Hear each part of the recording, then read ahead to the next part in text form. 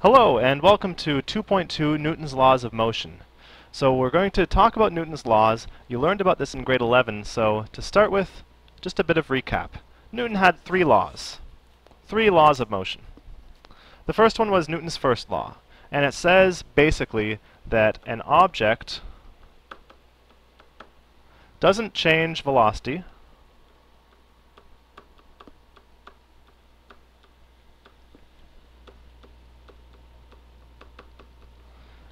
which means that it doesn't accelerate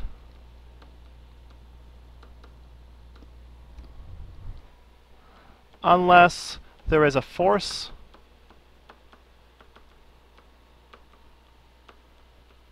acting on it. Acting on it.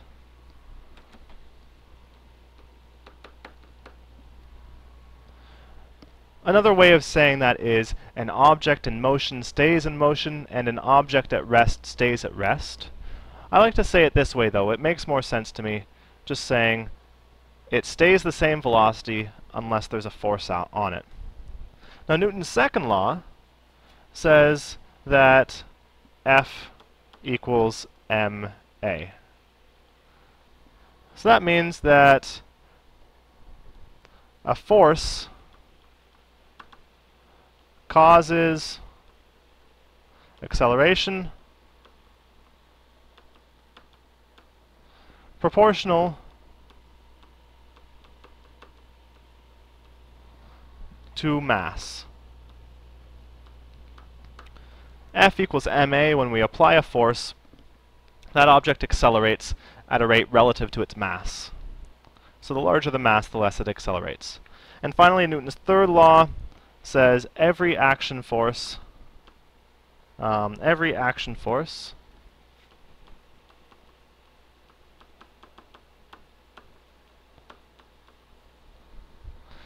an equal and opposite reaction force.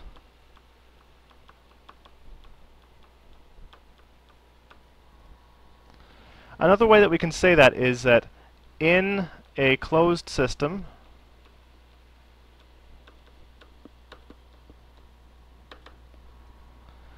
the net force is equal to 0.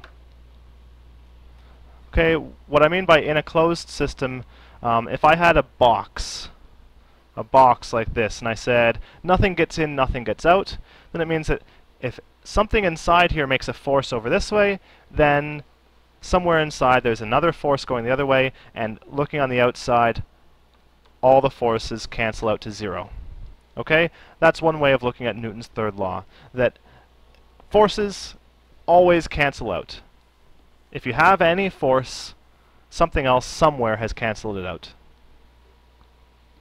You can sort of look at it as the net force of the universe is 0. Or maybe that's not true. Once we start talking about the universe, we don't really have a lot of answers. Okay, but that's the idea of the three laws. So we're going to do a problem using Newton's laws, but now talking about it in 2 dimensions, which might be a bit new for you. This problem says that 2 tugboats are pulling at a 4.2 times 10 to the 3 kilogram barge into a harbor. The first tugboat exerts a constant force. I'm not going to read these forces. So the second tugboat exerts a different constant force. Calculate the acceleration of the barge and assume there is no friction on the barge. Okay, so just like our other 2-dimensional problems, we're going to start by drawing our crosshairs. And now I can draw my forces. The first one was 1.8 times 10 to the 3 in this direction. East 37 north. Okay, and my next one was 1.3 times 10 to the 3 east 12 degrees south. So I'm going to say something like this. 12 degrees. And that was 1.3 times 10 to the 3. Okay, there's our picture. Now we want to get the net x force. And so I can just add my x components. So I'm going to have from the first one 1.8 times 10 to the 3 cosine 37 degrees.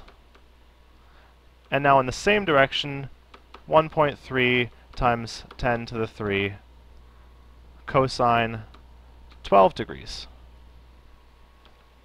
And that's going to give me 2709.14 newtons east. Okay, good start. We want to do the net y force. Same thing, 1.8 times 10 to the 3. Now using sine. And that one was up, the other one is down.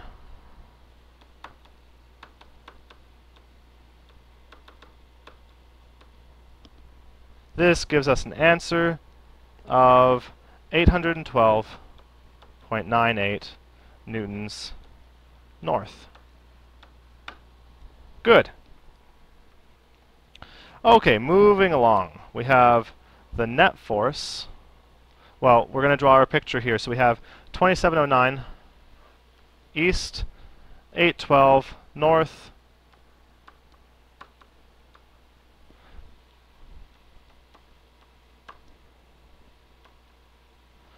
so if I draw that vector, that is going to be our net force. Here's our angle theta, so we can start calculating here. Net force is equal to the square root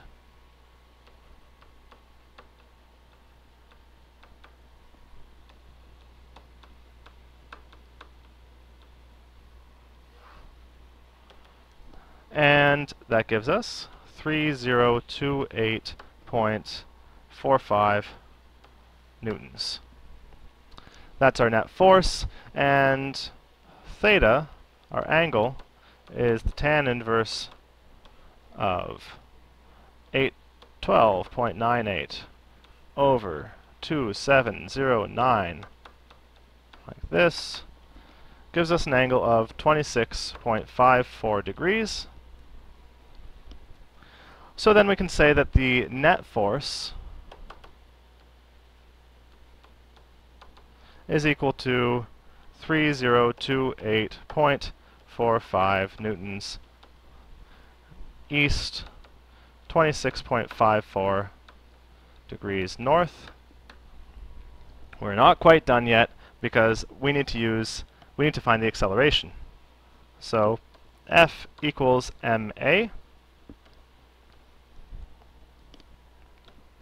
A is equal to the net force over m. We have our numbers here, 3028.45 divided by the mass, 4.2 times 10 to the 3 kilograms. And this gives us 0.72 meters per second squared.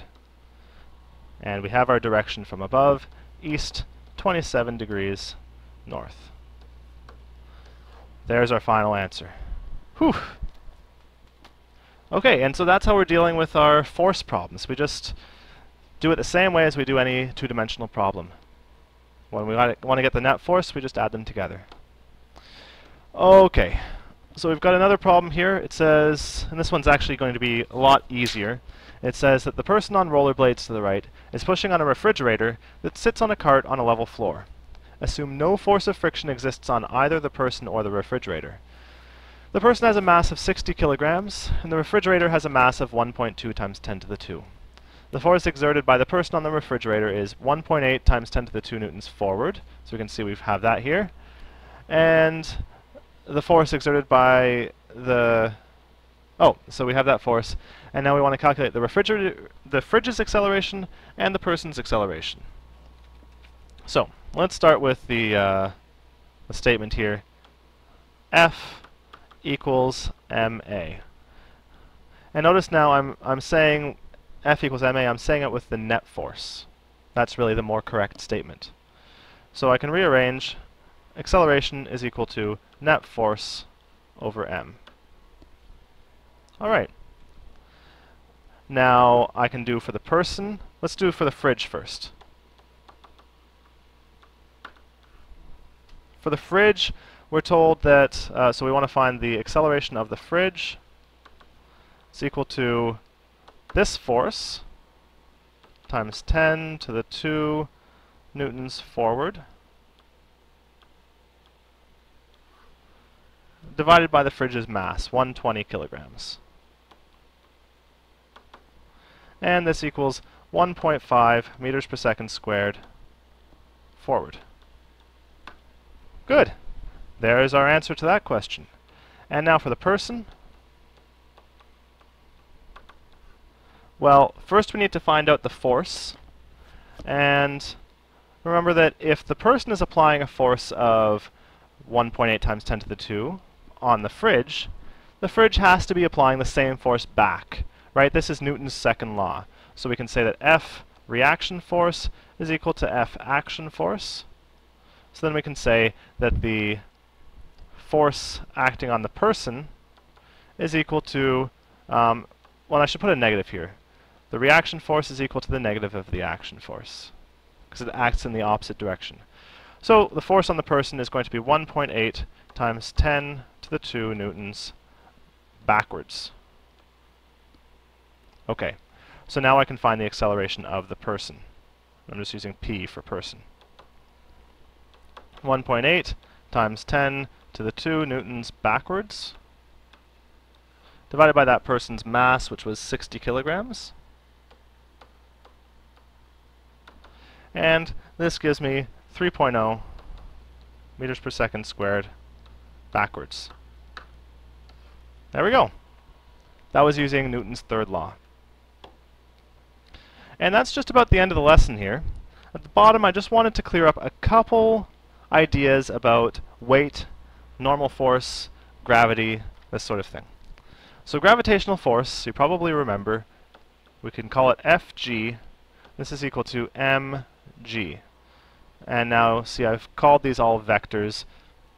G is technically a vector acting downwards.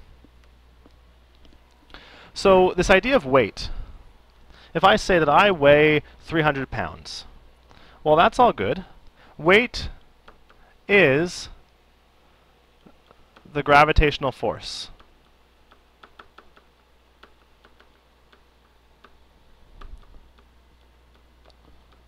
So I could say that I weigh 300 pounds. I could say that I weigh 1,000 newtons. Those are all measures of force. When I say 300 pounds, that's actually a measure of gravitational force. It is not, weight is not the same as mass.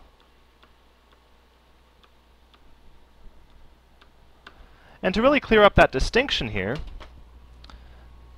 if let's say that I'm 100 kilograms, if I go to the moon, I'm still 100 kilograms. If I'm floating around in outer space, I'm still 100 kilograms. Whereas on Earth, if I weigh 300 pounds, on the moon I will weigh less, because the moon has less gravity. In space, I will weigh nothing, because I won't be experiencing any gravity. So weight is how much gravitational force I'm experiencing. I hope that's clear. Okay, so that's a few ideas about weight. Now the normal force is another thing that I just want to clear up a couple ideas about. So normal force Fn is perpendicular to a surface.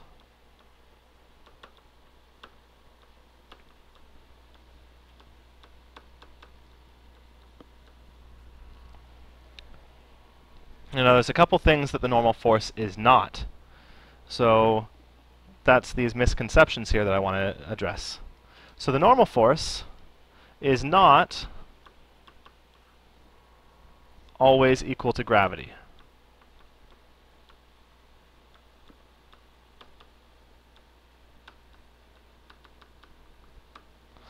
And a simple example is if I have an object on a hill, well, here's my object. The normal force is acting up this way, gravity is acting up downwards. You can see they're even in different directions, and definitely it's going to be sliding down, so the normal force is not just equal to gravity. Another example would be if I was holding a textbook against the wall. I'm pushing that textbook into the wall with some applied force. Well, the normal force is going to hold that textbook against the wall, and the normal force is equal in this case to the action force, and it has nothing to do with gravity. Gravity in this case would be countered by friction. But the normal force in that case has nothing to do with gravity. So normal force is just the force that a surface is applying onto an object. Okay, so that's one misconception there, and the normal force is not a reaction force. It's not a reaction force at all. It is not a reaction force of gravity.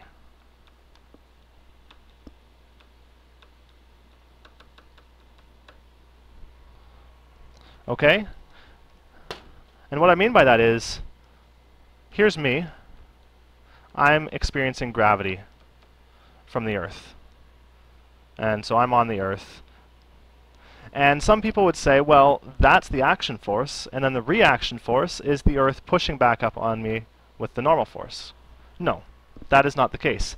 The reaction force, if the Earth is pulling me with gravity, the reaction force is that I am pulling the Earth upwards with gravity. So it is actually coming towards me. That's the reaction force, and we deal with that when we start talking about universal gravitation. So we'll get more into that later. I'll talk a bit about that in class, but I just wanted to clear up a couple of those ideas. That's the end of the lesson, and I will see you in the next one.